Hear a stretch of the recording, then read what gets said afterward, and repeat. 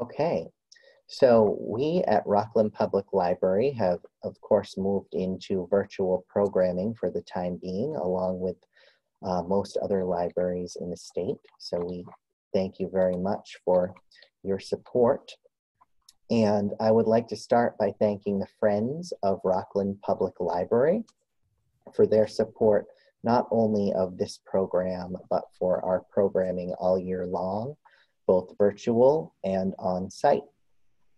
And speaking of the wonderful Friends of Rockland Public Library, they have a special fundraiser coming up soon that sort of ties into tonight's topic. Because their typical spring and summer fundraisers cannot take place for obvious reasons this year, they have come up with the great idea of doing an open garden. So various people throughout Rockland will be opening up their gardens to the public between June 20th and July 11th.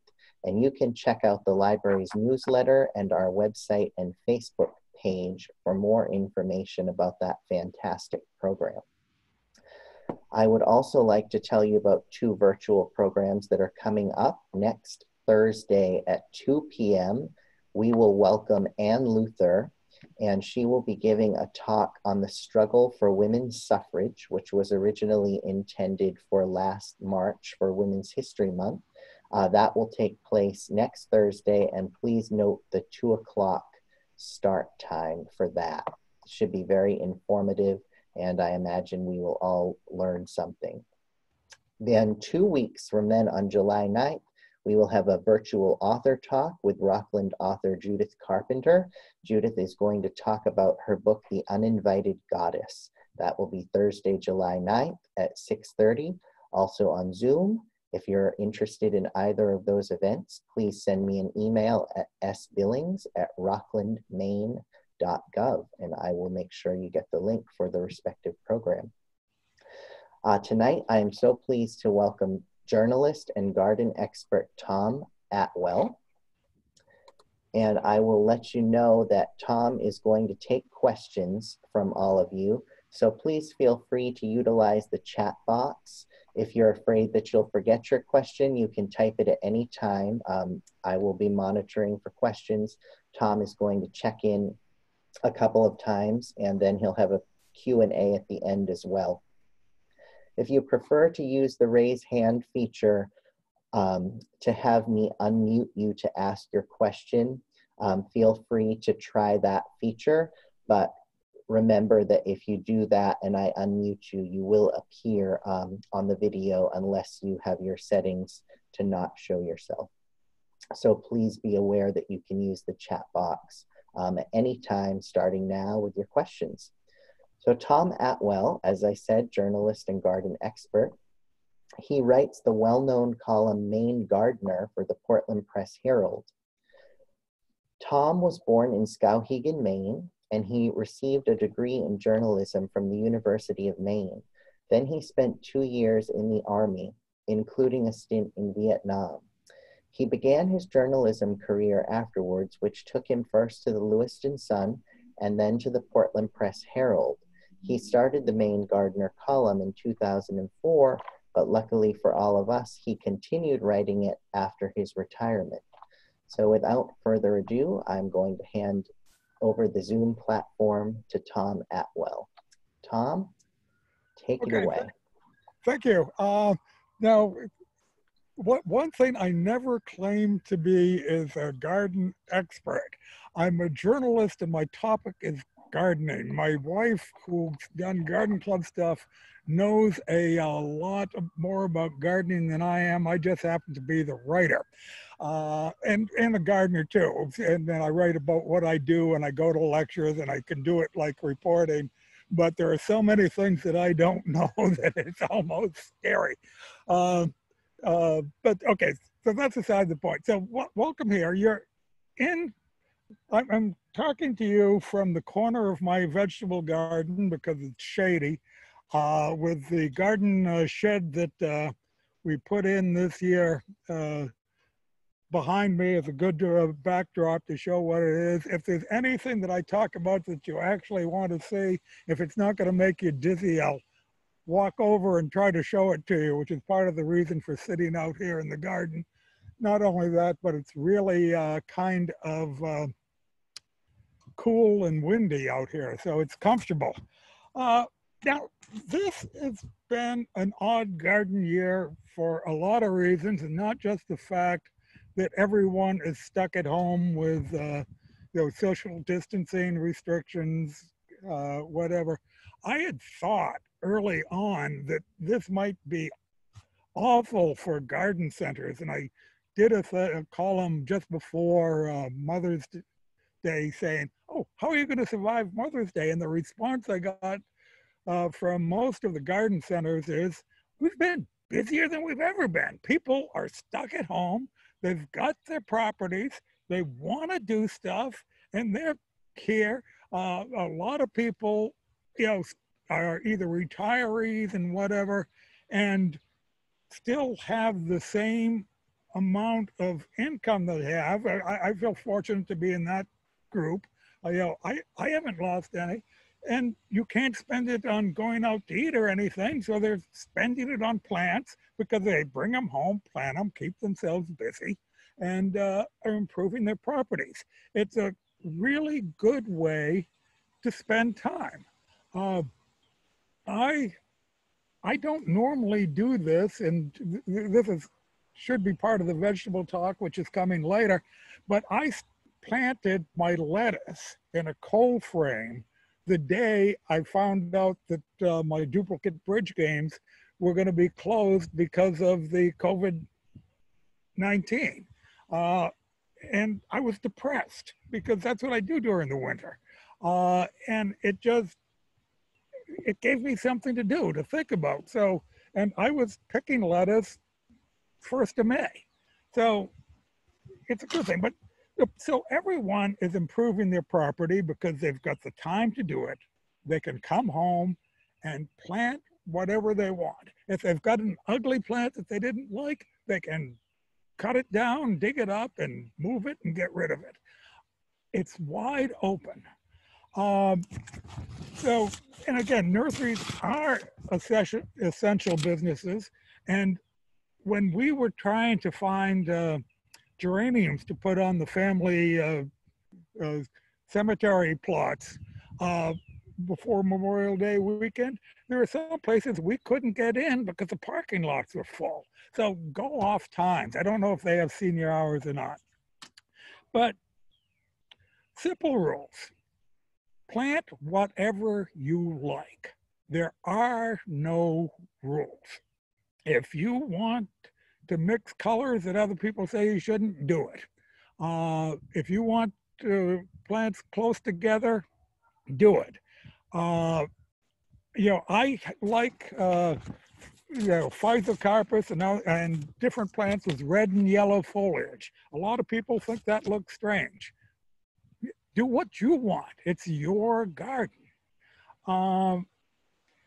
And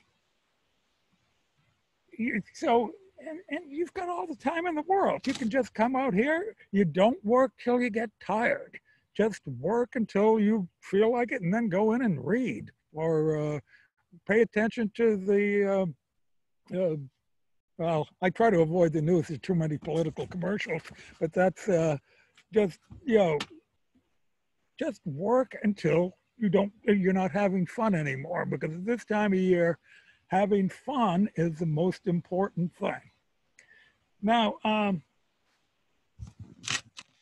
my first rule is that curb appeal is overrated. Now, this isn't just because my house is on a plot that was part of my wife's grandparents' truck farm in Cape Elizabeth many years ago. And we have a long driveway to get to a plot that wasn't sold as part of the nearby subdivision because it didn't have frontage. So I have no curb appeal. But even if I did, I would want to have, what's more important than anything is how the garden looks from the house. You want to make sure that the garden is really beautiful, looking out front, from the kitchen sink. The window over the kitchen sink is where we spend so much time preparing food, cleaning dishes, washing our hands, everything. That is a really important view. I have a second floor office, which looks out, and when I can't think of what I'm writing or I'm trying to calm myself with someone's weird Facebook post, I just look out the window and enjoy the garden. So, and the living room, you want to look out and see the garden from your house, because this is your garden. It's not the garden that belongs to the people who are driving up and down the street. For that reason, you really shouldn't care about foundation plantings. Everybody has them. You go, you buy a house. We had a house built, and we went to O'Donnell's, and what the woman who waited on us did was said, okay, gave us a bunch of plans up to put at the foundation. I only see them when I'm driving in and out of the house or mowing the lawn. So those should not be the important thing. And the other problem with foundation plantings is that you always plant the wrong ones. You get ones that are nice little plants that look good when you put them in your garden, but you don't realize that they're going to grow to be 10 feet and they're going to cover the windows. And you're not going to be able to look out the windows if you don't spend a lot of time pruning them back to keep them below the windows. Some people shear them, and with shears instead of actually doing pruning, and they're cutting off all the blossoms, and they make them a little, muffin-shaped shrubs that don't really have any character. So when you're buying a plant, every label will say this plant, when it gets to its ultimate height, is going to be 4 feet wide and 6 feet tall, or 12 feet tall and 6 feet wide, whatever. Study that. And so you know that you're not going to have to prune it to keep it from covering the window. If it's away from the house and you're going to be looking out at it, you don't mind if it gets to be 12 feet tall. We've got some rhododendrons that are 10 feet tall at the corner of our house that are absolutely wonderful. They are huge. They're in blossom. They look good when they aren't in blossom. Now, and one rule that I don't have to worry about this anymore. When it says ultimate height on a plant in the nursery, what they're talking about is what it's going to be in 10 years. Well, I'm in my 70s, and 10 years is probably all I've got. But if you're 20-something and you're buying your first house and planning to stay there until you retire, that plant will get larger than the ultimate height. So, but don't worry about that part of it. Okay, I'm gonna have to finally look at my notes and see if I'm covering what I'm supposed to.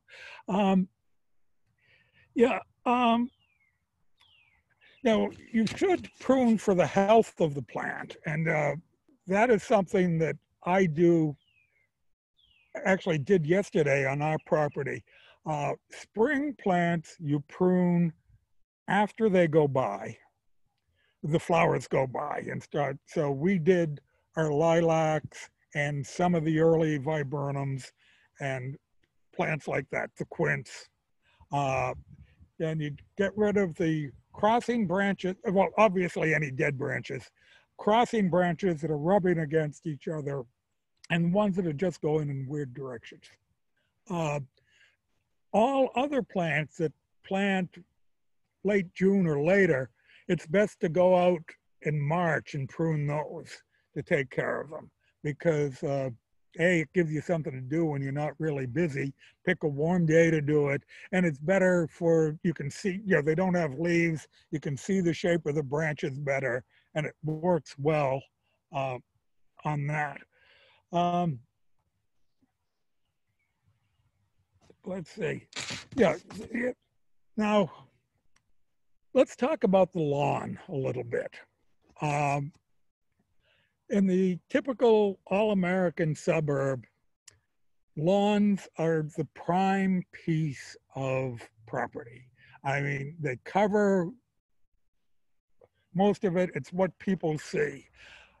Uh, Lawns are biologically a desert. There are no pollinators for the no plants to feed the pollinators. They take too much water, especially the way it's been so far this year, where we've had a third of an inch of rain since May 15th. That's not enough. Your garden needs, your lawn needs at least an inch of rain a week. Uh, I, I'm a hose dragger, and I've watered an inch every 10 days, vegetable garden, flower gardens, everything. Uh, we don't have a sprinkler system because our lawn isn't that large. It used to be larger, but we kept expanding our flower beds, perennial beds, and things like that, so that we could, so we just got rid of the lawn. Now, if you play wiffle ball out on the lawn, you actually do badminton or croquet, or you use part of a lawn, sure, anything that's fun outdoors, that's what you should be doing, especially now that you're stuck home all the time. But our lawn, which gets no chemicals and is a large part violets rather than actual grass, uh, we just use as a path. It's a place where we can walk easily to get to the flower beds when we want to cut flowers, pick flowers, look at flowers, plant flowers, whatever. So, so I'm not anti-lawn. It's probably more environmentally friendly than concrete or pavers, but it's not as good as having flowers growing. Um, Now, and talking about pollinators, you should have something in blossom all year long. Uh, you know, from early on with the tulips, daffodils come up early and the bulbs, and then just have something in bloom all the time, partly because you're going to want to look at it, but also because bees, native bees, honeybees, which aren't native, are all in in peril to an extent. The Department of Horticulture says people they're all suffering, and what they need is food and nectar all the time. So you want to plan your garden, uh, and the labels again tell you when the uh, plant will bloom, and you look from year to year. And if you discover, okay, I don't have any bloom on June 20th, okay, I got to go out there and buy a specific plant that's going to be in blossom at that point. Now, some people say you should only plant natives. Well, I didn't know about that when we moved here in 1975, and we didn't plant all natives. We probably planted mostly non-natives. We were very careful, except for burning bush, which we've gotten rid of, to plant nothing that has ended up on the state's invasive plant list, which are no longer allowed to be sold. So just do get some natives. We Nancy and I, Maine Audubon Society in Falmouth has ongoing now a native plant sale. By the way, I should have said if there are any questions, I'm willing to be interrupted at any point. I just sort of ramble on and don't think about it, and especially with this kind of setup where I can't see facial reaction, it's a little bit tougher than when I'm speaking live. But do plant natives. We bought probably 15 or 16 native plants from the Audubon Society, and we've got a shade section that is just bad lawn that I'm slowly trying to get rid of to have mostly native plants, and that's good. Doug Tallamy wrote the book Bringing Nature Home. I think it's about 12 years ago now, but I can't remember exactly, which sort of changed, because with the idea of if you want birds in your yard, don't get a bird feeder. Plant native plants that attract native bugs, which are what the birds eat. Most birds prefer to eat the native bugs, insects that they grew up with, which are attractive by the native flowers, which is, and that's why you want to plant natives. Also, if you've got room, plant huge trees, red maples, sugar maples, not Norway maples. My neighbor has some, they shade me out, and I've been picking up tiny maple and oak trees all year, although the oaks are native. But they're the trees that hold carbon that help slow down carbon change. So those are the kind of plants you want to have. Wild Seed Project, which is, I think, in your area. I want to say Owl's Head, but it might not be. But it sells seeds that you plant as opposed to the small shrubs and seedlings that are available at Maine Audubon. You can buy those and plant those, and they're great. You grow them over the winter mostly. Heather McCargo might have talked at your library and do things. She's talked everywhere in the state, I think. And but she will come and teach you how to plant these seeds and do things like that. Okay, time to change pages here.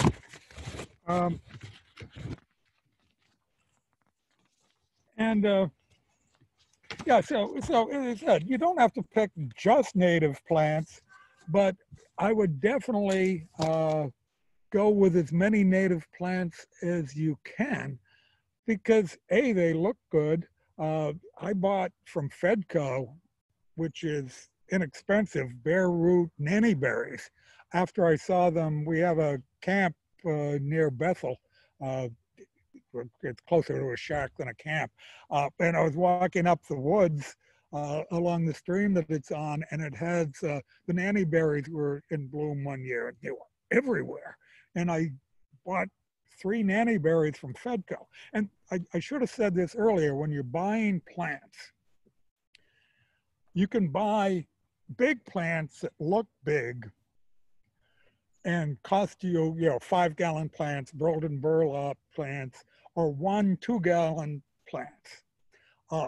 And the big ones cost a lot more and will look good when you first put them in. If you want instant impact, that's what you should buy.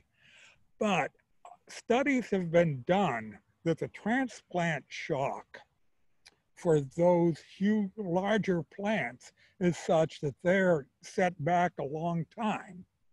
So after 10 years, the ultimate growth time on all of these plants, the small plants will catch up with the big plants and surpass them in health, size, vigor. So you save some money, and overall, it's better to plant small seedlings rather than big seedlings. The nurseries hate to hear that occasionally. Native plants can be accidental. I, with my wife and other Cape Elizabeth Garden Club members, took over the job of taking care of the landscape at Thomas Memorial Library here in Cape Elizabeth. And some milkweed accidentally started showing up, or maybe some kids planted it that we didn't know about. But we just left it because it's so great for the monarch butterflies. Monarchs need, and this was the standard milkweed, not the swamp milkweed or the butterfly weed, which are different types of Asclepias, which is a scientific name. And they looked really good. They had good flowers. They had the great seeds that blow all over the place. So the milkweed fit in really well on what is a fairly formal library garden. So that covers what I was going to talk about on improving your property, but I'll take any questions you want at this point. Okay, Tom, we do have a question from an audience member asking if you can please name some native plants that you have gotten or which are easily found. Okay, so there are many viburnums. There are native and non-native viburnums. Nannyberry is one of them. There's wild wild raisin, which is another viburnum. My favorite rhododendron, Rose Bay rhododendron, is native. There are non-native rhododendrons and hybrids, but that's a good 12-foot rhododendron. That's native. All of your kalmia or mountain laurel are native. We're talking shrubs there. There's liatris, echinacea, which is coneflower, black-eyed Susan, brown-eyed Susan, asters. Asters are anyone who doesn't have a whole bunch of different kinds of asters is missing out, because they come in late in the season and they are beautiful right up until frost. A great plant to have here. I didn't bring my catalog out, but go on to the Maine Audubon Society website, and they've got a list of the plants that they're selling and a whole native. Oh, my notes blew away. A whole native plant bunch of information there. Wow, I'm looking at it and I can't think of the name. Midwest. But yeah, I'm slipping up on that. But there are really a lot of good native plants. They will go to the local nurseries up there, and I'm sure that they have a catalog which will separate it as well. But the Maine Audubon website has a good list on that. Sheep laurel is another one.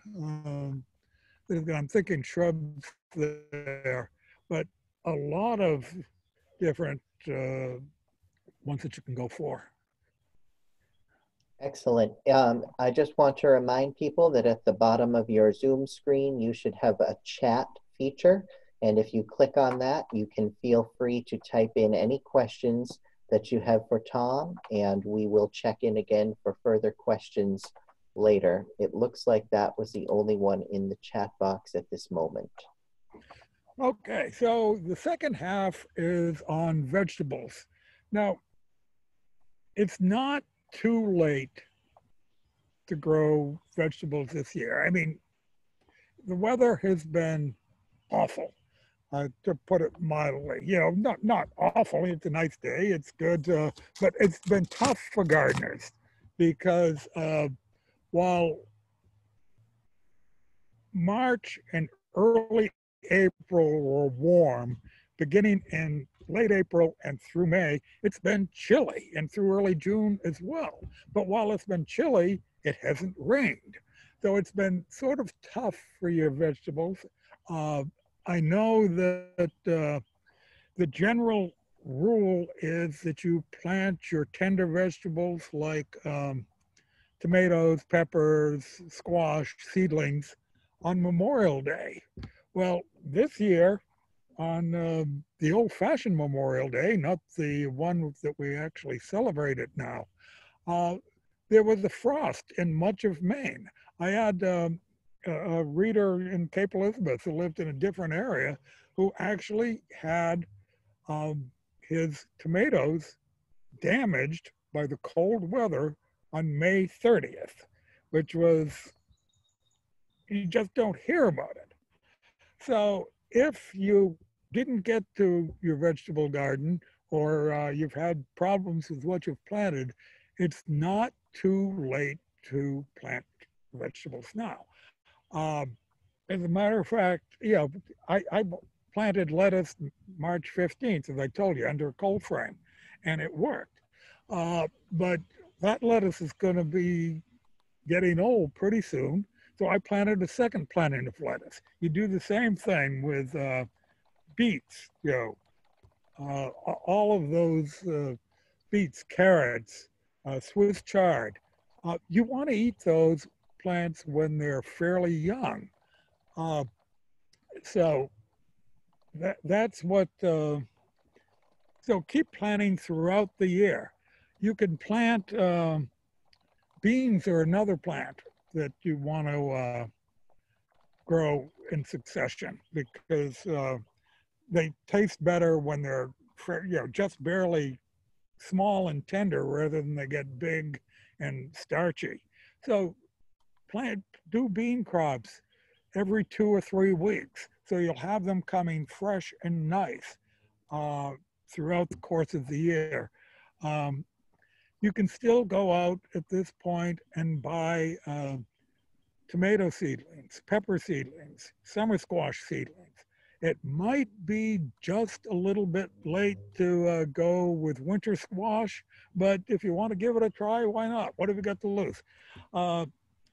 So I would like to have people continue doing that. I'm doing that in my own garden. I haven't had to replant the tomatoes, but I am doing succession plantings of beans and so forth. I haven't done peas as yet, and I won't this year because my pea-loving sister-in-law won't be coming up because of the travel restrictions and stuff. But at times, if she's coming late in the season, I will plant a variety of peas called Wando, which you can plant right about now. It's one of the few that'll put up with hot weather and still taste good in August when you pick it. So, so yeah, you can do plant beans. You can all of that stuff. There was a question there that I didn't see the end of. Okay, so we have a question. Can I plant bush beans after my garlic is harvested? How about snap peas? Okay, you could, I think you could plant bush beans after your garlic is harvested, because I just noticed, I didn't get to cut them all off, but the garlic scapes have just come out on mine, and I'm going to have to go through and cut them off pretty soon. And I like getting a lot of garlic. And so generally, you should dig your garlic 2 or 3 weeks after the scapes are cut, because you don't want to let the whole plant die like you do with onions. And since you're asking about the garlic, I think you don't want to know that, Linda, but I think the other people might wonder about this. So yeah, cut the garlic scapes off, dig the garlic in probably 3 weeks. You could plant bush beans at that time, and I think you'd have good luck. Now, what you want to do then is, again, check the label. Always read the label. So buy a variety of bush beans that will, and it'll tell you how many days it is to harvest. So, and bush beans like hot weather, so that'll work especially well. So how many days it is to harvest, so you add that to the current day, and if it's going to be ripe before what the first average frost is for your area, and if you're along the coast like I am, that's probably September 20th to October 1st. Although for the last couple of years, it's gone into late October here. Yeah, you can plant those. You'll have time for that, I'm pretty sure. And that's weed. And beans are a great Oh, you're in Wells. Okay, so you're fine. Yeah, because beans.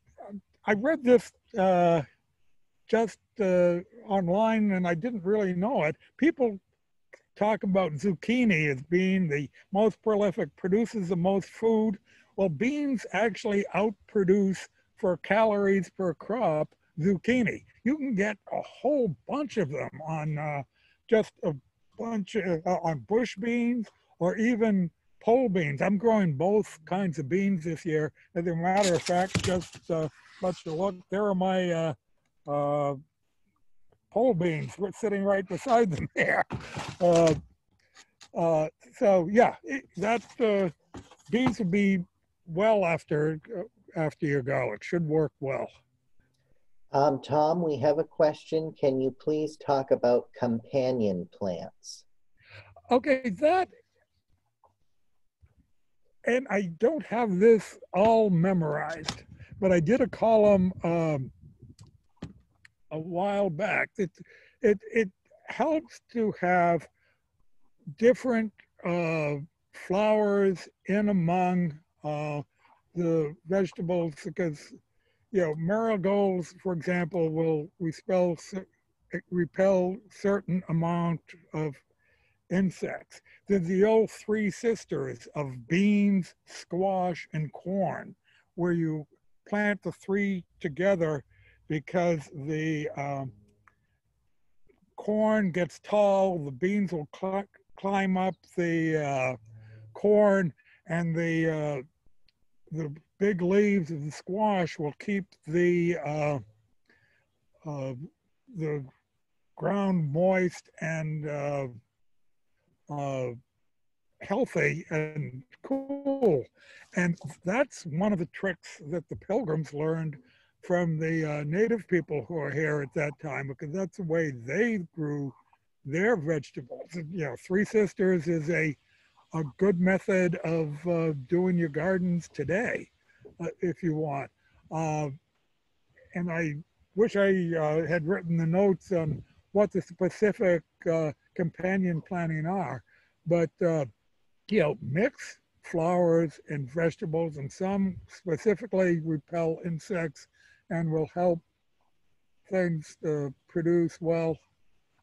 Peas are good things to do the year before you plant potatoes in that area because it's a nitrogen fixing bacteria. So when you move things around, that works well.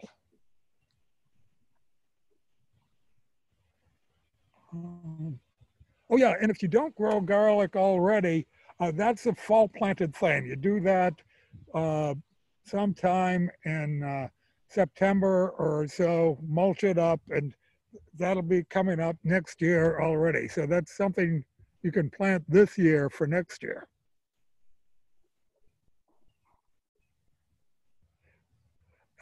Anything else, or should I just wander on? I think that's it for questions at the moment. Okay, good. So now the other crops that you can plant now are your cold crops, your broccoli, cabbage, cauliflower, Brussels sprouts. This is from Ramona Snell, who is the owner of a farm in Buxton, who is one of my vegetable gurus whenever I need information about something like that. So when she said that the broccoli, Brussels sprouts, and all of that really want to be planted in the fall because they taste better and more tender if you're harvesting them pretty close to the first frost of the year. That's what she does at her farm. She doesn't really plant anything early, and it works very well for them. If and what I like, especially in my garden, they're the ones that I plant every year, but every garden should have what I consider perennial vegetables.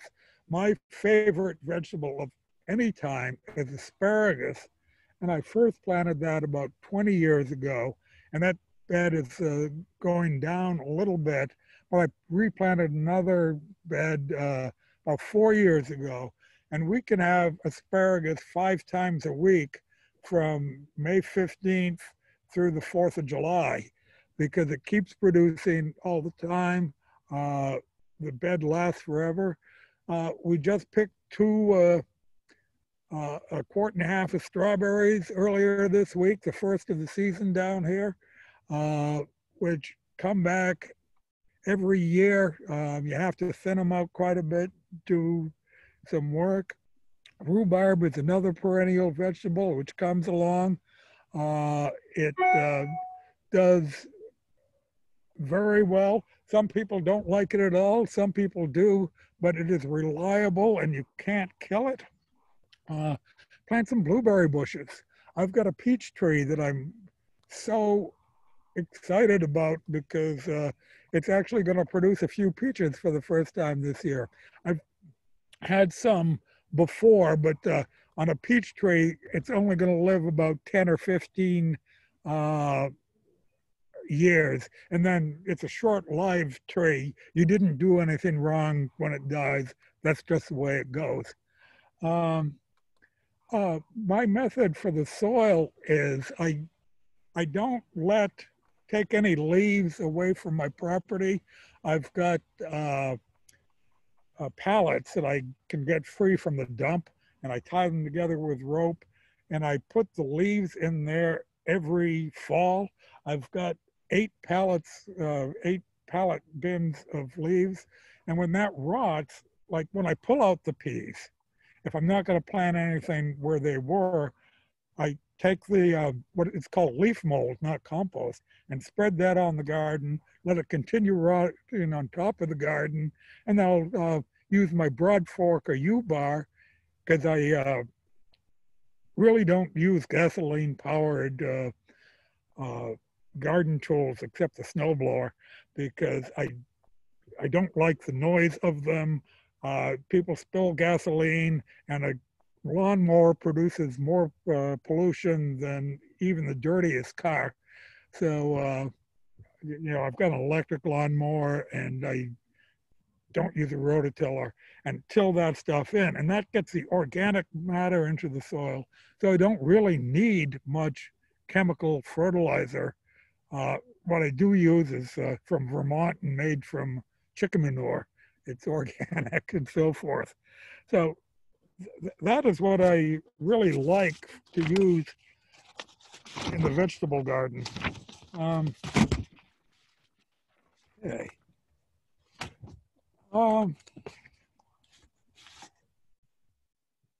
Okay. Any other questions or? I don't see any questions. Okay, super. So, oh yeah, so I also have a one official composter made out of plastic that I got from the town of Cape Elizabeth recycling committee. And that's where I put the food waste because I don't want, when I put them in the old-fashioned pallet kind, the crows would come along and spread it all over, spread the coffee filters and the tea bags and all of this stuff all over the yard. And Nancy sort of said, no, we don't want to do that. So we went for a neat one for the vegetable scraps. So, okay, what else did I've been skipping. Oh yeah, now again, if you wonder if you have space for a vegetable garden, at this time of year, you might think you don't, but you could always dig up some lawn. I'm a big fan of digging up lawn and replacing it with a vegetable garden. You could still at this point, if you want, get vegetables and get, big pots, 2 or 3 gallon pots, and put them in the sunniest part of the yard. As a matter of fact, if you are going to be home all the time, and most of us are, You can pick them up and move them around to where the sun is, where the sun goes on. So, because many people in urban environments grow a lot of vegetables just in pots, and you can still do that, plant those at any time coming along here.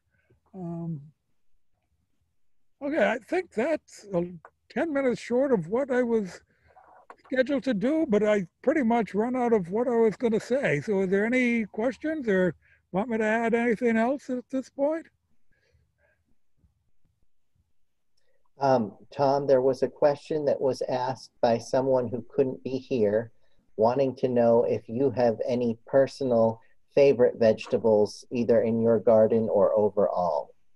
Well, asparagus that I talked about is my absolute favorite vegetable, and I like that.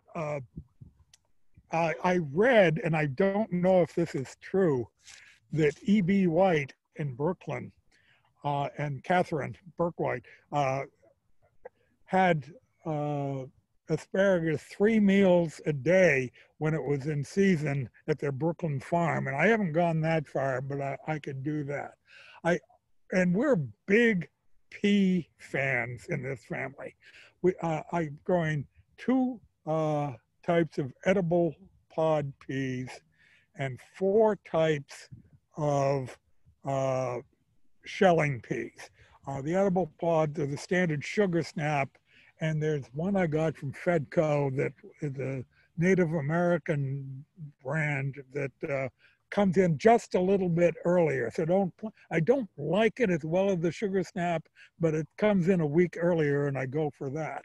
My favorite shelling pea is one called Iona Petit Pois, which the French have smaller shelled peas than the typical American peas. And these are wonderful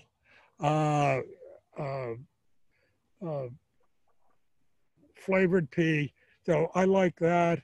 But I also grow night, and there's green arrow, which is slightly later pea, so you can extend the season a little bit. So we generally have peas from July 1st or so, about when the asparagus starts gone, and all the way through, probably early to mid-August. And I'm also a huge fan of both the big slicing tomatoes, which I like in sandwiches, and the little cherry tomatoes. I like one called Sweet Million, which I didn't find this year. I can get Sweet 100 sometimes, and Sun Gold, although the Sun Gold after the first couple of weeks splits and it's not as perfect as some of the other ones. But, and we do greens, grow a lot of potatoes as well. I like particularly red fingerling potatoes that you can get early in the season and just steam them up and have them with the summer meals. They're nothing that we store, but they're a good summer potato. And then we have storing ones to eat the rest of the year. So those are my highlights, but we grow just about everything. We have a question. Some of us in town have raised beds. What are your thoughts there? Okay, if they are more work, but they have quite a few advantages. First off, they dry out more quickly, so you have to water them. And it depends. They will rot. I would not build raised beds with pressure treated lumber because I don't trust the chemicals in that. But especially if you're my age and so on, and have a bad back, having the vegetables about 6 inches or so, or even more higher, makes it a lot easier to work on. So you're not bending down so far and getting up. And if that's what you've got room for, go for it. I mean, I've never done it because we've got the former strawberry fields that our house was built on, and it's good land, and we do it. But uh, if it works for you, go for it. Just make sure you're probably going to have to water them a lot more than you would if it were in the ground, and you probably are going to have to add more compost at the end of the season if you're going to reuse it and so forth. But yeah, they're fine. We have a question. I make my own kombucha. I was told the SCOBY is good for the garden. Any thoughts? That's not anything I'm familiar with. Uh, uh, I, I I know a lot of people who make compost tea and use that, and it works well. I have never done that. I just sort of use the compost itself, but I'm not familiar with the kombucha in the garden at all. Do you have any particular gardening or vegetable books that mean a lot to you or which you would recommend? Okay, I started off, and that's how old I am, with Crockett's Victory Garden, Crockett's Flower Garden, and I think the other one is Crockett's Kitchen Garden. But the Victory Garden is the one that I still have and will still go to every now and then to look at. It's basic, it's really good, basic stuff on vegetables and so forth. I've read many others. There's oh God, my mind is going. There's a guy who lives in industry who's a seed saver, Will Bonsall. I knew it would come to me.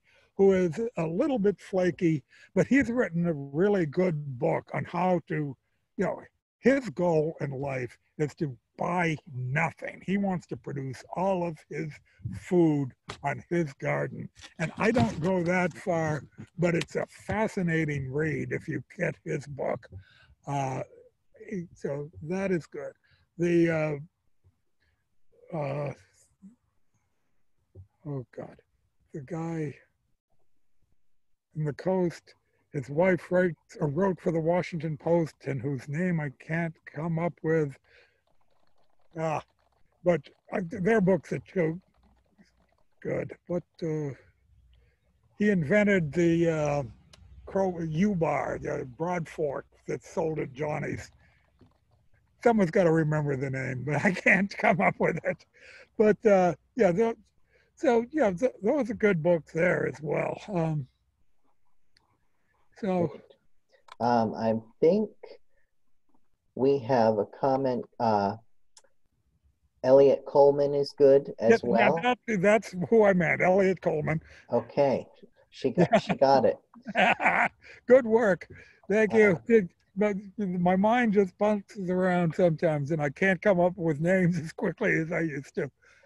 And one last question from someone who couldn't be here, wanted to know, from all of your various gardening columns, do you have any particular column that stands out as one of your favorites, or do you favor most of them? I did one on that was really became funny. I went with my wife to Connecticut, and I was stuck in a hotel room with nothing to do, and they wanted a column on tools. And I went on a rant about power tools and how most of the tools that we inherited from Nancy's grandparents, and using those, and how the only ones that I didn't use were shovels and spades, because I mistreat shovels and spades because I try to use them with a pry bar and pull rocks, and broke all the ones I inherited there. And it was one of the funniest columns I ever wrote. My editor really liked it. And it had nothing to do with gardening. It was just tools. Well, I think we have hit upon everybody's questions, Tom. So super. So I've enjoyed this. It is a little disconcerting for me because the one other Zoom you did was a smaller group, and I could see everyone who was there and get facial reactions. So it's a little tough sort of doing it without seeing faces. But Well, it's we been fun, a thank good you. experience. No, well, thank you for inviting me. Thank you for being adaptable and for treating us to your knowledge and your passion. We're so grateful that we could host you at Rockland Public Library. And thank you everybody who came out to attend tonight. We appreciate it. And you have some clapping going on, Tom, and some various thank yous as well. So Okay, thank you very much. it's been our pleasure, and everyone take good care. Take care. Bye-bye. Bye.